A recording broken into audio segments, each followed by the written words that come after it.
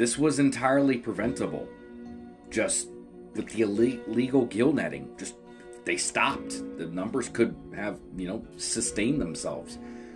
But even though it's right across the border of the United States in Mexico, there's no control there, and they don't care about the conservation of this animal. I understand there's a lot of stuff going on there, but the point is, places like the United States or Europe can do whatever the heck they want to save the environment, to clean the air, to stop, all sorts of things from happening.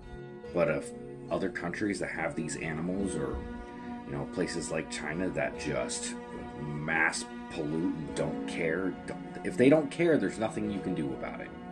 Hopefully this little guy isn't wiped out, but there's been only 10 left for at least a few months now, and the gill netting is still going